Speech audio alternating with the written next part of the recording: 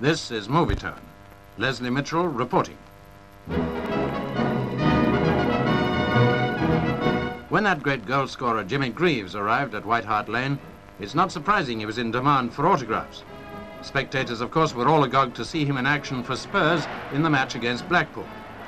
Jimmy's farewell score for Chelsea last April was 4 goals, and everyone wondered what his magic would produce today.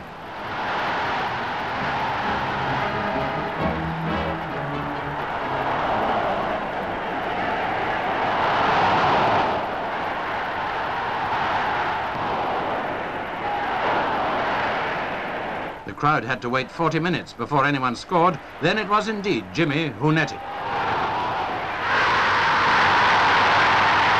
Yes, Jimmy Greaves was back all right, and the cheers had scarcely died down when he got his second. Having cost his club nearly 100,000, he contributed handsomely to its 5-2 defeat of Blackpool, scoring again in the second half. Back with a hat-trick.